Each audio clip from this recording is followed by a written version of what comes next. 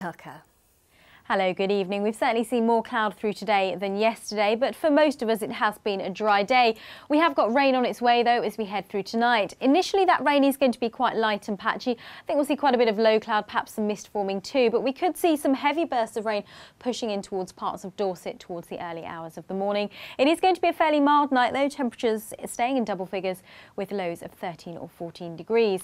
So it is going to be a wet start to the day tomorrow. That rain heaviest through the morning. We could see some thunder and lightning as well.